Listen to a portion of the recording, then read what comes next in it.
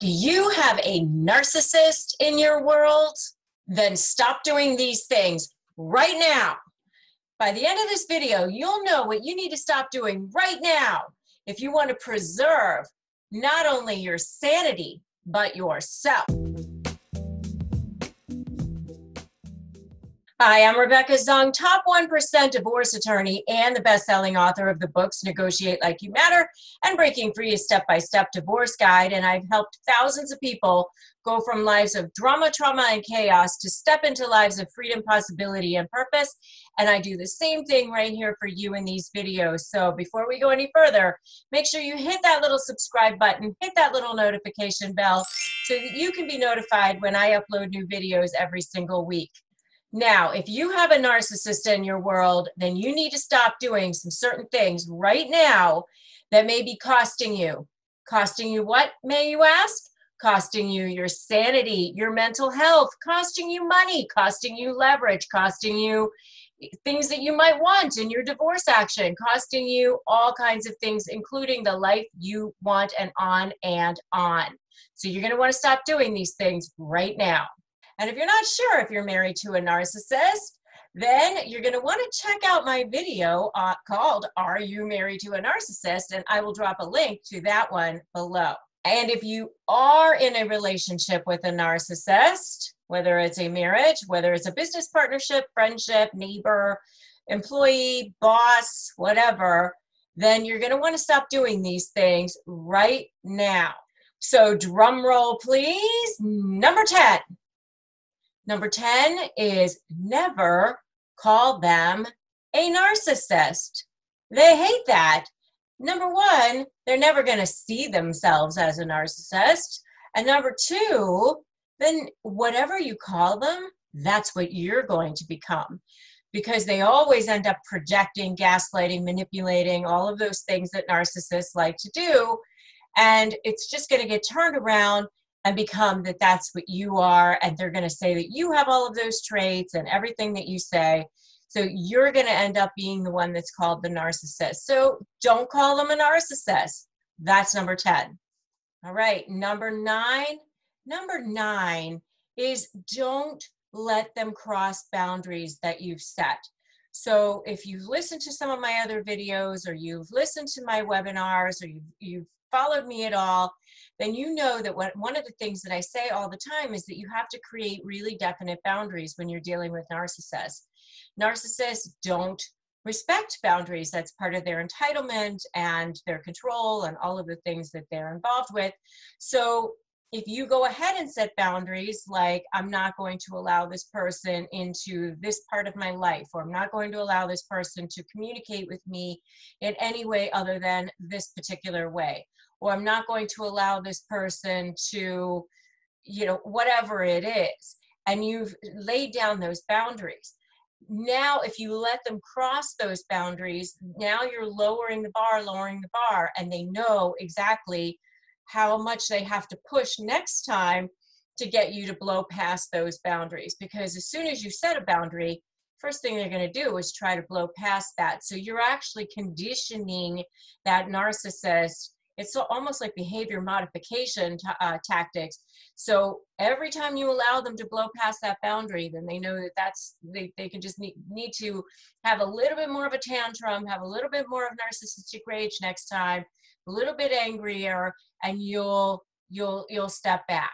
So once you fix a boundary, you need to stay with it and never let them cross that. Okay, so that's number 9. Number 8 is never allow them to disrespect you. This kind of goes hand in hand with the boundaries. I mean, they can do the things that they're going to do. They'll gaslight, manipulate, intimidate, gather their flying monkeys on their side, do all the things that narcissists do, pathologically lie. But if you allow them to disrespect you by calling you names and things like that, then again, you are setting that goal, setting that standard for how far they can go. I think it was Eleanor Roosevelt that said that no one can give you or treat you in any way that you don't give them permission to. And so don't give them permission to. If they disrespect you, you can very calmly say to them, I'm not going to have a conversation with you while you're disrespecting me, or we can speak again later when you've gathered yourself and you're under control and you can speak to me in a way that is respectful. So, and as soon as you say that you're not being respected, they'll say, well, you're not respecting me. So you can just say, absolutely, I'm respecting you. And that's why I don't think it's productive for us to have a conversation right now, or whatever you need to say. But the next one is stop letting them disrespect you. All right, number 7 is stop expecting them to take responsibility for their actions. They're not going to. That's part of being a narcissist.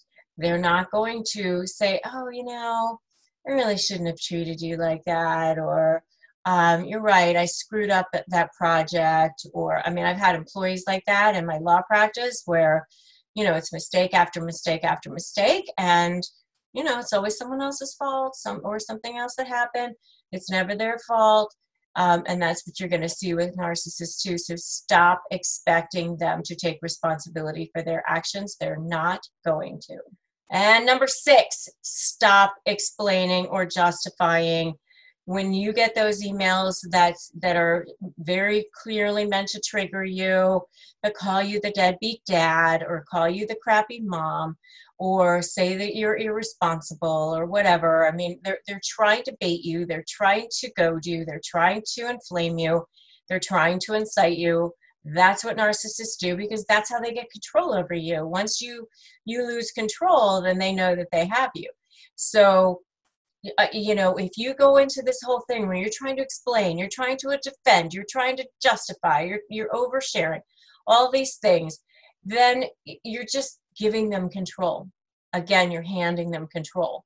So stop doing that. Stop explaining. Stop justifying. Stop trying to get them to see what you're trying to say. It's pointless anyway. And so just save your energy on that. And if you know what I'm saying so far is the truth, give me a truth in the comments. All right, number 5. Number 5 is stop giving them ammunition. Remember that every text, every email, everything that you put in writing will always be used against you if they can. So don't give them ammunition. Don't behave in a way that gives them ammunition. Don't say anything that gives you ammunition. And believe me, I know that what I'm telling you to do right now is almost superhuman. You have to be Superman or Wonder Woman and just have the strength and the discipline to not react. But, if you need to go and react outside of the presence of that narcissist.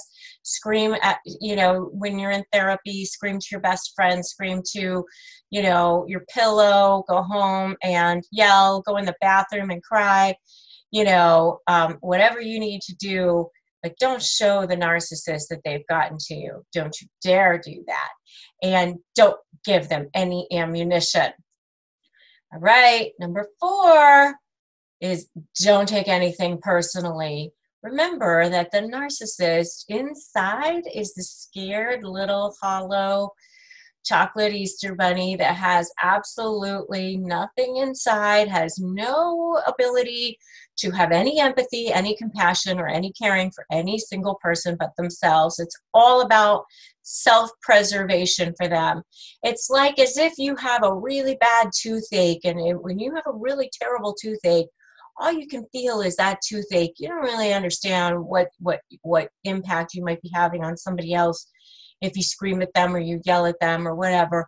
That's what's going on with a narcissist. Everything is manipulated and for their use to make themselves feel better, to give them that narcissistic supply. They'll grab onto it like those hitchhiker things that stick onto clothes, whatever they can do to grab onto something to give them narcissistic supply. It's all about them.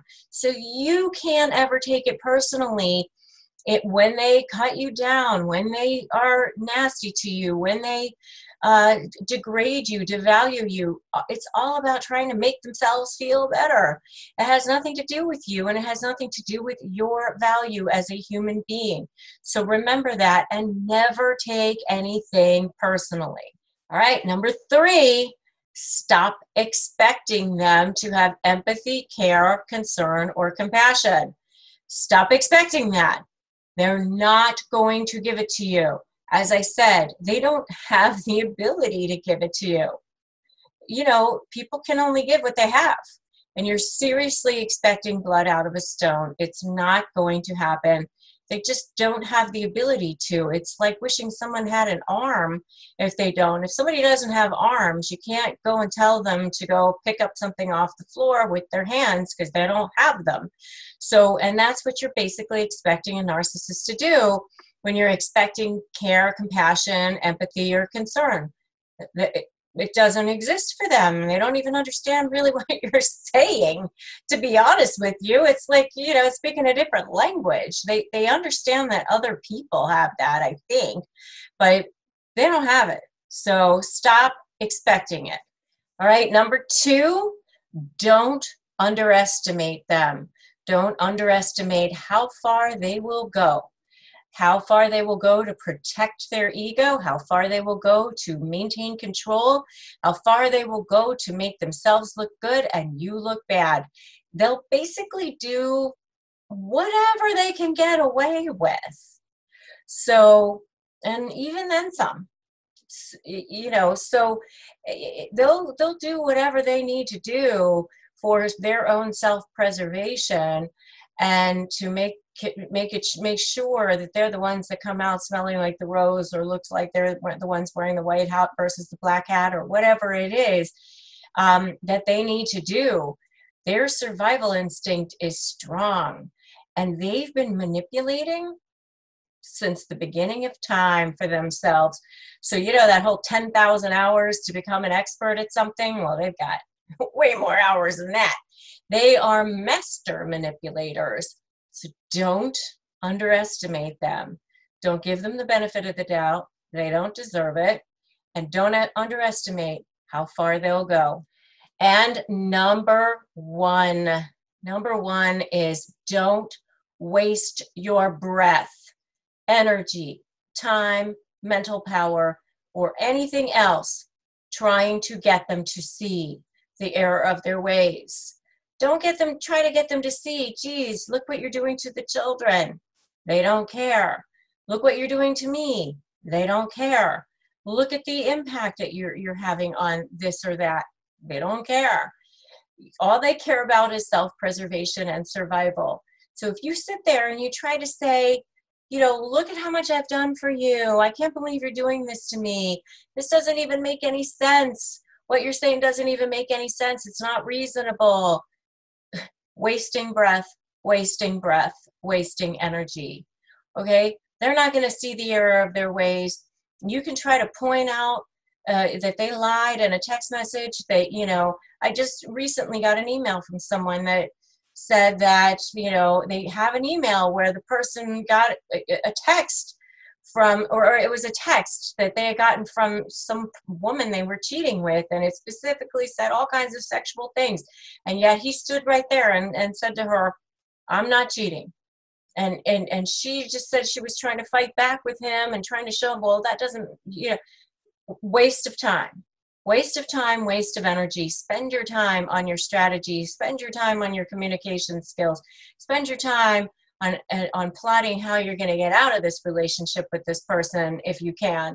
Spend your time on something that's productive, like self-care for yourself. I have a whole video on self-care with a narcissist, and I will drop a link to that below. Spend your time on how you're going to outsmart the narcissist. I have a video on that, and I'll drop a link to that one below. But don't spend your time trying to get them to see the error of their ways or how they're impacting anyone else. They're not going to see it, and your time is better spent somewhere else, like on you. Okay, so that's a wrap for today. If you are getting ready to negotiate with a narcissist and you don't have my Crush My Negotiation Prep worksheet, then you better go grab that right now. I'm dropping a link to that below. Don't walk into a negotiation without that. And if you are dealing with a narcissist and you want to join my free private Facebook page called Narcissist Negotiators, I will drop a link to that below. If you want some additional support from others who are dealing with narcissists, that's the perfect place to go. I'm Rebecca Zung, top 1% divorce attorney, and I'm so glad that you were here with me today. If you haven't already, give this video a like, give it a share, drop me a comment, and subscribe to my channel. Hit that little notification bell, and I will see you in the next video. Remember that today is a great day to start negotiating your best life.